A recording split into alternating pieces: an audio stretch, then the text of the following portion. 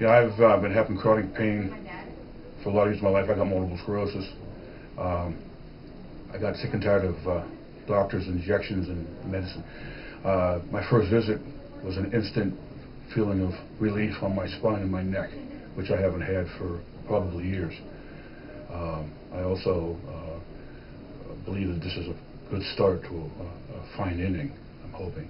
But anyway, like I was saying, is the instant relief I got just within a couple of minutes was outstanding, and I'll continue.